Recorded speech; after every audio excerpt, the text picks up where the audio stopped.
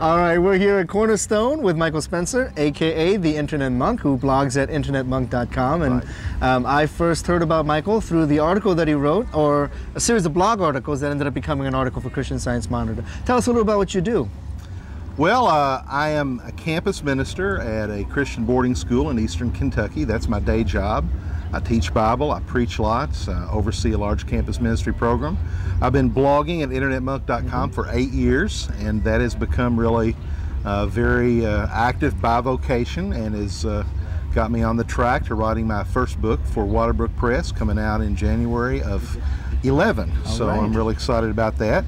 Yes, in January of this year, I wrote 3 blog posts called The Coming Evangelical Collapse.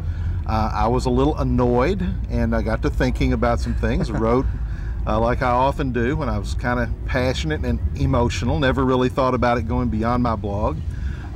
In March, Christian Science Monitor was, I think, looking for something to go along with some data that was coming out about American religion called the ARIS study.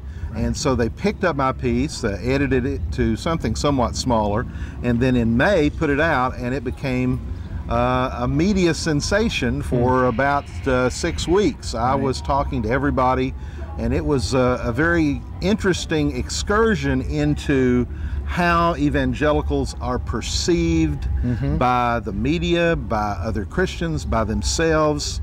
And it's still a big part of my life. I'm not going to write that book, but it's a big part of at least what I have to say when I go to a place like Cornerstone. Sure. Well, tell us about some of the main things that you talked about in this article, and some of the highlights and the things that really kind of got the biggest response from your article. Well, what I said in the article that apparently got the attention of lots of people was that within 10 to 20 years, about half of evangelicalism was going to be, I said, a house devoid of its occupants.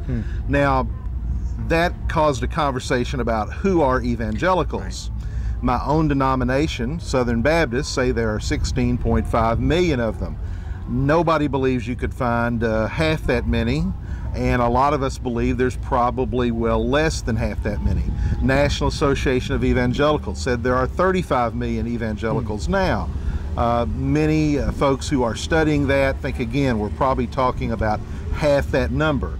A good bit of this discussion happens around the idea of just who is an evangelical. Is it a person who responds to basically the audience-oriented approach of current megachurch evangelicalism? Is someone who, when they do come to church 2 or 3 times a year, comes to an evangelical church because they like the music, they like those big programs, they basically vote along those lines? Is that an evangelical, and are those people going to stick around for the future? Will they be here 20, 30 years from now? Will they congregationalize? Will they show any loyalty to this movement? Or is the general cultural drift towards secularism going to affect evangelicalism? And I think it's going to affect us deeply. We're going to see it in schools, we're going to see it in media, we're going to see it particularly in some megachurches, not in all, but I think we're about to sort of run out of the energy of this movement that has been so centered on bring in the people who have a very minimal view of what Christianity is and call them evangelicals. We've not passed the faith on in a very predictable way, and I think we've basically been making installment payments on a future crisis. The time, I think, is almost here. We're going to start seeing that. Well, it's interesting because your article came out, and a couple of weeks after was the Newsweek article, The Collapse of Christianity. I can't actually remember the title exactly. It was the Meacham article. And in that article, the emphasis was a little more on the political aspects of evangelicalism, that the political power of evangelicals have waned. Mohler was quoted in that article talking about the demise of Christianity in the Pacific Northwest as well as in the Northeast. But, I mean, if evangelicalism is a political designation, or it's that kind of watered-down version that many of us talk about, maybe that is headed for collapse. But what are the signs of life in evangelicalism that you might point to? Well, let me say, first of all, something about that, the entire Meacham observation. One of the things that I feel very deeply is that the culture war approach to evangelicalism has been a tremendous drain on genuine church life. And I think one of the most frequently preached sermons since the election of a new president is some version of, we were wrong in the way we have approached this culture war. We've put too much emphasis on it. The tactics we used were not helpful to what it means to be church in the West now. I think there's a general questioning of that whole culture war medium. What is hopeful? Well, here at Cornerstone, I see lots of hopeful things, particularly in a lot of young evangelicals who are really not interested in refighting the 16th century battles. They want to be involved in justice issues, compassion issues. They want to learn from the suffering church. They want to critique Western evangelicalism. They want to prepare and have a vital part of a future evangelicalism that's not going to be majority white, majority Western. And I think that's going to make a big difference in the future. I'm not exactly sure where it's all going to come out, but I am very hopeful for what I am seeing. Wonderful, wonderful. Tell us a little bit more about the ways that you're approaching, the way you're approaching your blog, and how you're getting your ideas out there through this blog. And I know you actually have one of the most popular blogs among the Christian circles. And do you find that there's the medium has been a good place for you to interact with those in your communities? And what's some of the responses you're getting through the blog? Well, my experience with my blog probably is the second book I should write, because I'm just a guy who started blogging 8 years ago after the 2000 election. And now in 2009, I'm one of the top 1,000 blogs in the world. Wow. And I think what's contributed to that has been a couple of things.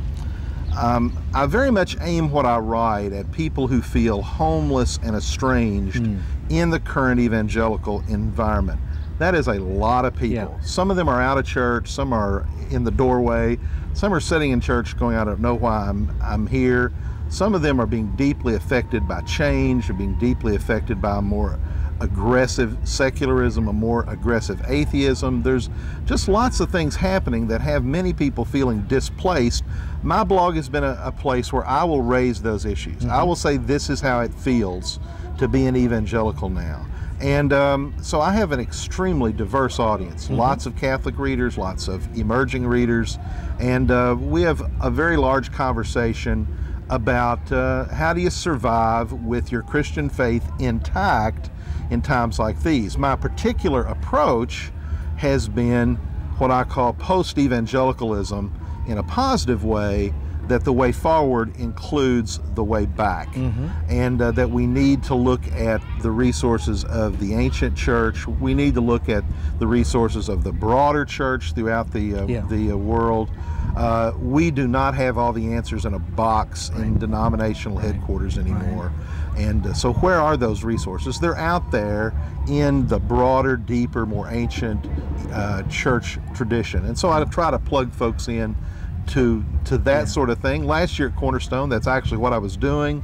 And then this year I noticed at Cornerstone there are several different seminars where specific things along those lines are being communicated. So I feel really good about that. Right. Well, a little bit of on the push in that direction then.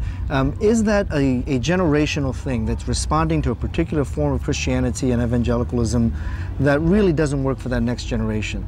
So we were talking about the boomer generation, the seeker-sensitive church generation, and then the younger generation that's responding to that. So does that carry over, or is that it's such a deep wound or deep failing that it portends badly for the next generation? Well, there's a really animated argument going on about, for example, how much do young people relate to the megachurch model? Right. It is my belief that the megachurch model is in real problems with young people. That doesn't mean they don't show up at a megachurch's college ministry. It just means that the numbers, cash, buildings, attractional approach, rather than a more community-centered, more relational, more incarnational, more missional approach, I don't think that larger view's triumphing. I think we're going to see mega churches that do things younger Christians feel are important. Invest in helping Christians in other parts of the world. Give them opportunities to do compassion ministries. I think they will continue to plug into those folks. But I think the approach that worked with the baby boomers and the seeker-sensitive bid, I think that's pretty much over. Yeah. I think there's a lot of questions about what exactly happened there. Even Willow Creek, one of the flag-bearing churches in this, when they looked at their own congregation, discovered almost half said we're ready to leave because we don't feel any sense of deep spiritual formation here. That's an ominous warning sign that all of this energy being put into this big industrial evangelical complex is not producing the simple thing people want, that is genuine discipleship, real community. A lot of money gets into these things as well. Michael, thanks for your time. It's been a really good conversation. Thanks for the work you do on your website. Thank you very much.